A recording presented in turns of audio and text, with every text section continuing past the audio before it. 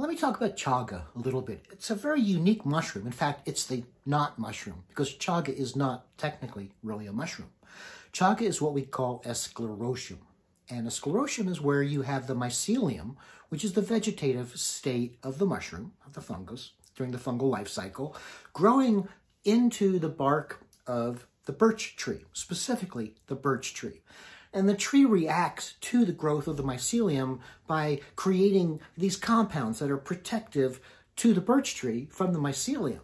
Turns out that as the mycelium grows into the tree starts to create more wood around it, so it looks like it's a tumor on the tree.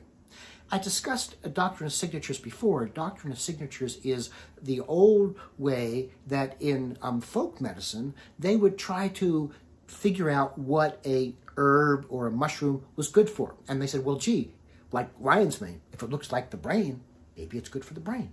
So if it looks like a tumor, maybe it's good for cancer. Well, in fact, in folk medicine, they started using it for that, and lo and behold, they did find in many cases it was very helpful for people who had cancer. Now, chaga is interesting. It grows only in the North Country, in Siberia, in Finland, on birch trees. There's no way we can culture it, so it has to be wildcrafted. They actually have to get it from these birch trees, and then it's very, very woody. They have to, grind it up into a fine powder, and then they cook it in hot water at high temperatures for a long period of time in order to extract all the good stuff from it. It has a mildly bitter taste, but what's really interesting is that it contains a lot of compounds that aren't produced by the mycelium, but in fact are produced by the birch tree. There's betulinic acid and betulin, which have been shown to have anti-cancer kinds of properties to them. So chaga has had other applications as well, being used for gastritis, gastric cancer, tuberculosis, and other problems such as that. But most people, when they talk about chaga, they're also thinking about its applications for cancer.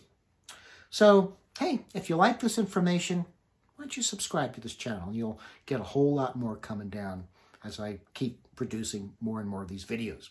And if you've got some comments you'd like to share your experiences with chaga or your experiences using chaga in your own pets for whatever purposes, please use the comment section. Let us know your thoughts on this topic. And coming up next, we're going to talk about shiitake, one of my favorite edible mushrooms.